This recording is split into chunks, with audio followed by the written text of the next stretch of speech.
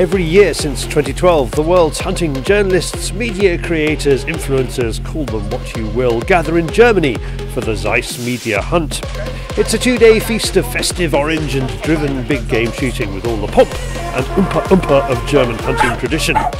This year, Paul Childerley is in the hot seat for GB, armed with Sauer 404 Hornady ammo and, crucially, the Zeiss V8 in 1.8 14x50, a classic dual-purpose stalking and driven hunting rifle scope. Here shown in action on the range on the day before the two-day hunt. So, Paul, we know it works. Yeah, slightly happy, relieved, a little bit shaken actually, because he was going full tilt. I think his adrenaline was up and took some serious stopping. Obviously there might have been one miss. You didn't drop your boiled sweet, I noticed. No. Priorities Charlie. Yeah, mouflon come through. I'm not sure if it was a male or a female, but it didn't have no horns. And the next minute, a pair of reasonable sized boar come right through there, and they were looking. They were obviously they're older ones because they were looking. They're running, looking, and again, first one was a little bit of a miss, clear miss, and the second one eventually got onto it and pulled my act together and got a good strike. So you've been beating yourself up a bit? I've been crying a little bit on the first one. On the inside? Crying on the inside? Crying on the inside, yes.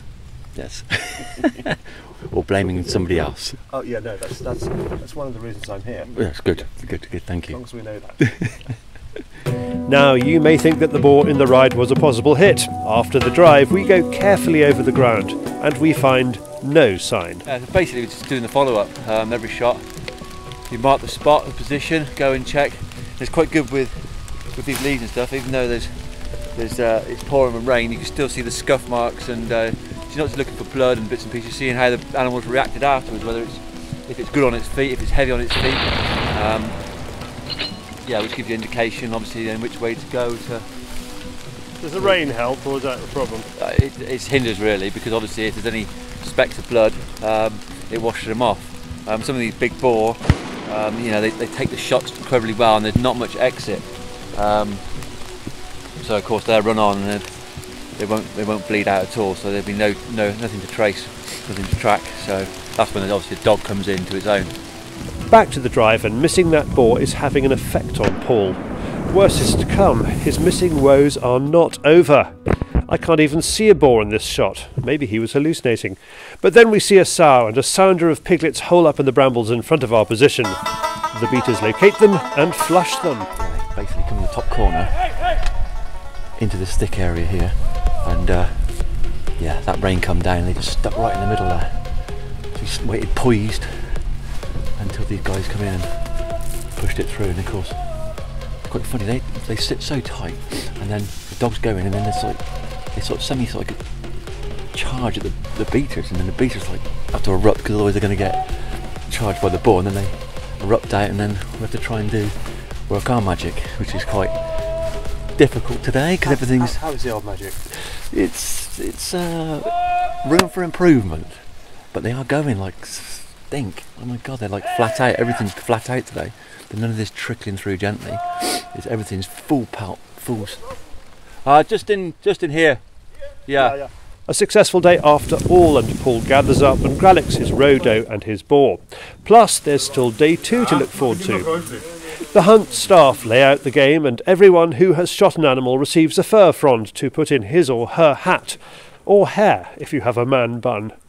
We find out how well everyone else has shot, and it's a chance to catch up on the kit we're using. What I'm currently holding in my hand is the Sauer 404 XTA.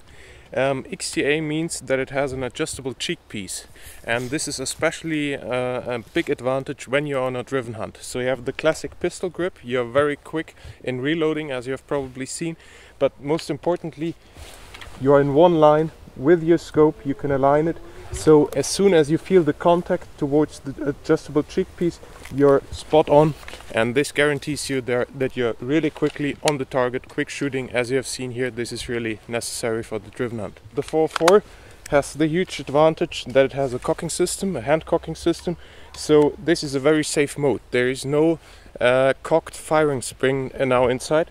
So it's the safest safety system you can actually have. But nevertheless, it's ergonomically perfectly placed, so you can just slide it forward. Red dot indicates you're on fire. You can uncock it and you're in safe mode again. Very simple, but very safe. Now, while the British bang on about Brexit and the French are setting fire to their country, for Germans the big problem in their immediate future is African swine fever. One of the shooters here, Dr. Nina Kruger, is a leading authority on the subject, and she says it's about to hit Germany, and hit hard. The latest on African swine fever is that it jumped about 1,200 kilometers from the last point in Eastern Europe to Belgium. Nobody really knows how it got there. There are different rumors.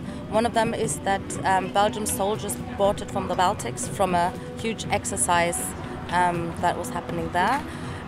Since it was first discovered on an army base, that is a likely scenario. The other idea that people have is that truckers might have brought it from the east. This is how the disease might have jumped Germany and directly ended up in Belgium. The short-term risk is that is coming this winter because it's always brought to new areas by humans, and especially Belgium has a lot of attention now. There are a lot of wild boar around it, and when it was first discovered, the cadavers were already 4 to 5 weeks old, so nobody knows how much spread already, and if it reached other areas where people might have not discovered it yet and are still spreading it to other areas. So yes, it might be possible that we get it this winter. We will do the same as they did in Czech Republic and in Belgium now. We will establish a core zone that will be fenced, and all wild pigs will be culled inside there. In the surrounding risk areas, there will be a ban of entering agricultural lands, forests, stuff like that, and potential pig farms might be culled as well. Day 2, and overnight Paul's misses and his ability to hit trees has earned him the nickname Chainsaw Childerley. Has he found his mojo? The answer, happily, is yes. By the end of the drive, he has 4 shots and 4 animals, including a red deer calf. It's their top of their hierarchy in the forest. Red deer comes first, all the way down to the predator species, they call them. And yeah, this is the first one of the day for us. Nice long shot. Well, long shot. We obviously had the scopes. We wound the scope up. It come round, went broadside, and took the shot. Happy days. Cracking start. And What's your personal hierarchy? boar, mouflon foxes. I get the excitement from the driven foxes, because they're coming, and the excitement is there and the heart's going. With the deer, you know, I'm always a bit cautious and trying to get exactly the right one. Like with the roe deer, we saw lots of roe deer, but yeah, I don't need to shoot loads. As long as I shot the right one, I'm happy. So. And Paul shoots red, roe, boar and fox. Another roe come here, we left it as a little buck, and then another roe doe come in. We sort of like weren't happy about that, and then all of a sudden fox come through, shot that, roe doe come round, circle round us, shot that, reloaded, and then dog started on a bomb and took a, well, we didn't know what it was, right the way through, full crawl all the way around the bank, come round, and the boar comes straight up the bank, straight up to us, and stopped, and all I could see was head and shoulders, so I shot it straight in the neck. So boar down as well. So 4 different species: red, fox, roe, and the mighty boar. Now you may notice that Paul is wearing camo with bright blaze orange all over it, and you may well ask, what's the point of that? Well, we don't know a great deal about what deer and wild boar can see, but science is fairly sure they can't see reds and oranges, and that maybe blues are stronger for them.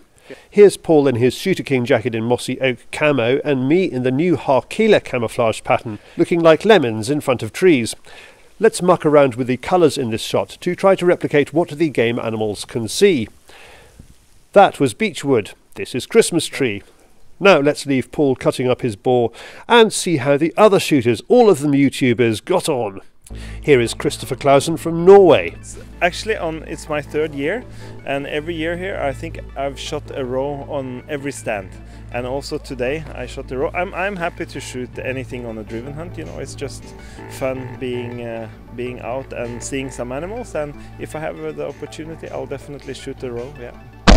Yeah. It looks like I'm calling it actually, but I was standing in the tower and I saw a roe coming, and from behind me 2 dogs were coming, and they sort of met up with the roe. So luckily for me, the roe turned and did like a half circle and came straight towards my stand and stopped 15 meters in front of me. So that was a pretty easy shot. Yeah. Today's roe, I heard a lot of noise from some dogs, and it was getting closer, so I was ready, and I could see a roe came alone running towards me full speed and it turned also straight in front of my tower, and well, it didn't stop this time, so I was lucky with the shot and got it.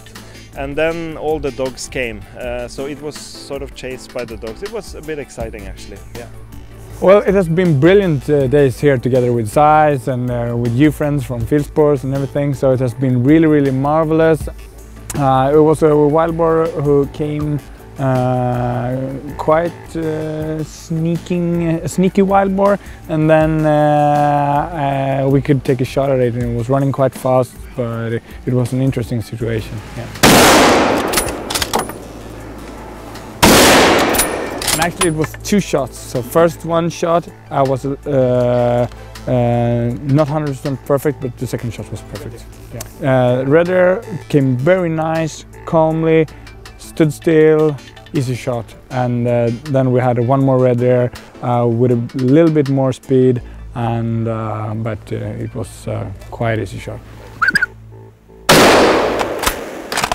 I whistled for the calf to stop, and it stopped immediately, and then we could take a shot. So like a highly trained deer? Yeah, very trained deer. Yeah. Like a dog? Yeah, like. Today I got a young wild boar. The shot was, I mean, today we had a lot of rain coming down, we had a lot of wind in the trees, so it was hard hearing. And I hear them coming, I see them, and then I see them, spot them through the trees. It's a leading sow with 2 young wild boars behind it. And then they stop at 40 metres. And got the scope on it, got the video camera going, and drop it on the spot. So yeah, no, it was really good. Like the British, the Norwegian finds this kind of shooting different to what he's used to in his own country. Definitely not like this, like big driven hunts with lots and lots of people. We have like drives, you know, we can have 5, 6 or 10 people, and you have 1 or 2 guys walking with dogs, but it's nothing like this actually. So I like the German culture of this. I've been doing it in Poland and Hungary as well, but this kind of hunt we do here is, you know, the Germans, they have control. I mean, they're good, and also, yeah, so I like it. Yeah, we do a lot of driven big game hunting in Sweden. Actually, that's one of the most common ways for do big game hunting. Moose, wild boar, red deer, fallow deer, everything. You always aim for having it standing still, 40 meters, perfect everything. But yeah, especially since we got more and more wild boars, the shooters has been practicing more and been better and better in shooting in running animals as well. Yeah. As ever, a magnificent couple of days and more than 100 animals off to the game dealer. 7 of them from, well, the newly renamed Pull One Bullet One Animal Childerley. Thanks a million to Zeiss, whose fabulous products you will find at zeiss.com.